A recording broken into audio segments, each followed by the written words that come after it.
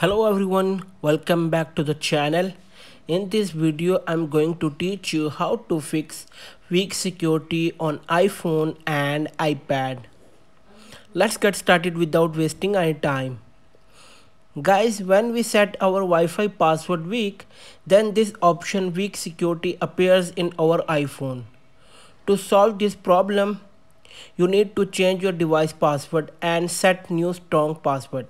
For that, tap on I icon next to your Wi-Fi name. Now swipe down and copy your router address.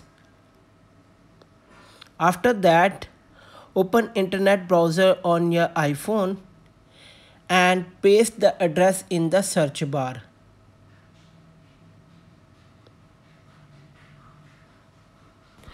This is your network web page. Here, type your username and password.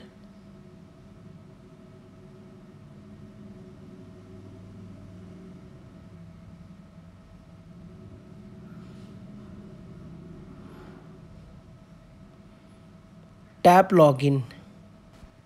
So guys, this is the interface of your device network. Here, click on advanced configuration. Now go to WLAN at the sidebar menu.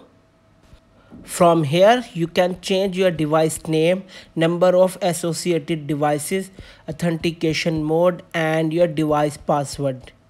Because our device has a weak security issue, so we will replace WPA/WPA2 Pro shared key with WPA2 Pro shared key. Now tap on password section and delete the first password and enter a new strong password.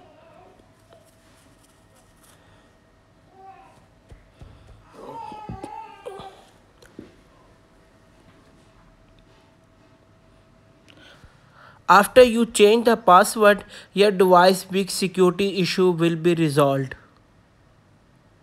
That's it. Like, share and subscribe to our YouTube channel. Thanks for watching this video.